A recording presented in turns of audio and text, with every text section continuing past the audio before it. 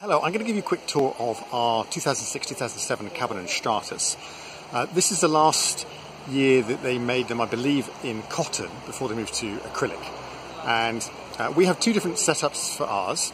The one you're going to see now is what we use when the weather's hotter, really, because as standard the Stratos came with an awning, but the awning in the sun can get pretty hot. We use it typically in the south of France or Spain, and it's just baking inside. So let me give you a quick tour of the Stratos generally and how we use it in the summer months.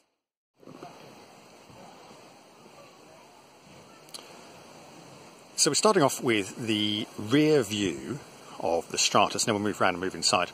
And what you can see around here is two things. You've got a large central window which goes straight through to the front there. And at the moment it's set to fly mesh only, so no mosquitoes and things can get through. Up here is a rain curtain, so if it is raining or anything you can put that down and keep it dry, or to help keep it warmer at night. And on the inside, this blue colour here is a curtain that zips right up and covers everything. The other thing that you notice around here is most of these Stratoses have this box, which is truly massive. I don't know how many litres it is, but you know, you can get a lot of things in there. So if we move around the side, what you can see here is a window. It's not a window as such, it's just for aeration. It's a fly mesh here, zips down the side, and you can open this and peg it out using these hoops to help you get more air in there if it's particularly hot at night. So if we go inside the main cabin, what you see over there is the inside view of the outside ventilation window that I just mentioned. And in here, you don't do anything with it, it's just a fly mesh. You've got the same thing at the front of the sleeping compartment as well,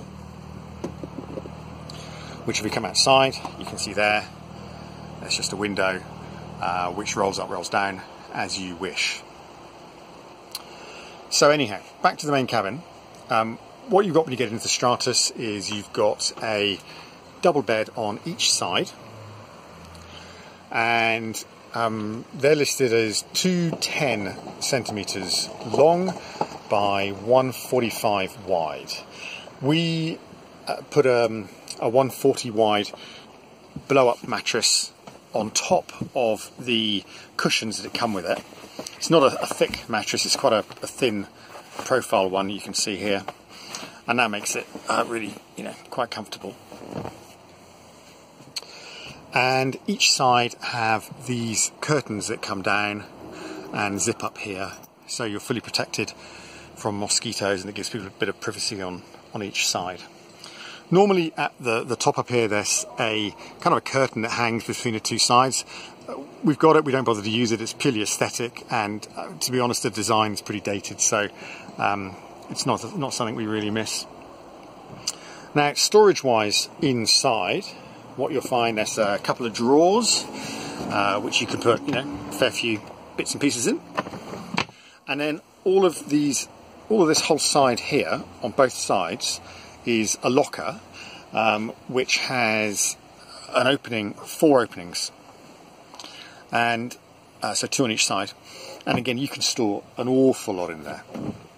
Now when we're travelling, what we also do for travelling to a location is we in fact pack the floor here with typically furniture that we might be using while we're camping, anything that fits in there. You can't go above this level, and then the beds fold over on top of it, but it is extremely useful extra storage. Some people I think leave their beds made up, we don't tend to. We deflate the mattress and pack it all away in the car. So as with most trailer tents, what you've also got is at each side here you can see zips that go around, and they hide in there a sleeping pod. So that's the pod. I won't go inside it because it's completely messy, being one of my kids. We put inside those a 70 centimetre wide mattress. You could fit a 120, but 70 works well and gives a bit of space to put some bits and pieces down there as well. So although the build is a double, realistically they're just a good size single. Underneath this section here is actually where you'll find a spare wheel. So there's a spare wheel up under there. And it's also where when we're camping, we store the number plate board that comes off the back. So back to the sun canopies that we use. I mentioned we've got 2 sun canopies here. They attach in just the same way as the awning, in that they zip on. So if we move up here, under here is a zip that it just attaches to, which is exactly where you'd zip on the awning if you had that. And this first sun canopy is 2.3 metres long, which gives us pretty good shade. So what we also do then, though, we add the extra sun canopy on, which gives us another 1.3 metres. So we've got 2.6 metres of overhang here for shade, lots of ventilation. In the evenings, if it starts to get a little bit nippy, then it's still more protected under there, and we move the table and chairs under there just for some little extra warmth. But typically where we're using it in the south of France, we don't do that too much, but you can. The closest canopy here, the sort of greyish one, you can actually also zip onto the front of the awning if you choose to use the awning. And what we've got here, there's quite a lot of sort of plastic going on, and that's because we've got an extra zip in the middle here to convert it such that it will attach to this sun canopy. If you're just attaching it to the main awning, you don't need this extra converter, but in this particular configuration you do. So there we have the overview of our summer setup with our Cabanon Stratos trailer tent.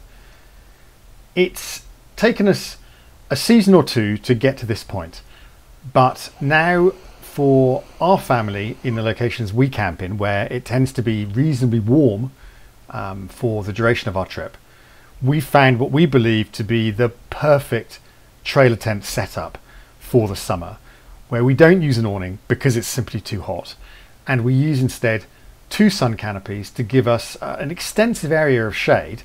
We also in fact put a tarpaulin up beside the tent to cover the table and chairs, but it means under cover with the sun canopies we have 3.6 meters of shade, which is enough to store a couple of units, the fridge, and to get all the tables and chairs underneath should we wish to. It's worth saying that on our camping trips we camp with 3 children, 2 adults and a dog, and our camping is predominantly in France, in the south, and sometimes in Spain. Hence why for us having a setup that works very well in the sunshine is super important, and we are very pleased now with what we regard as our perfect summer camping setup with our trailer tent. If you're interested in more videos about what we get up to in France, please click the subscribe button below, and also remember to click the notifications icon to ensure that you get updated every time we post a new video. Thanks for watching. Bye.